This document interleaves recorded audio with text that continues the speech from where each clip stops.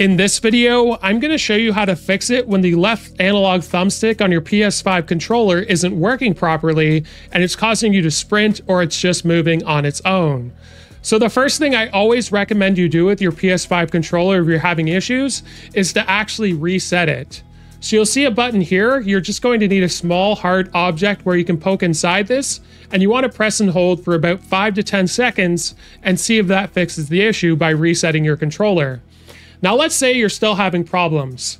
What I want you to do next is we're going to be giving your thumbstick a little bit of a massage.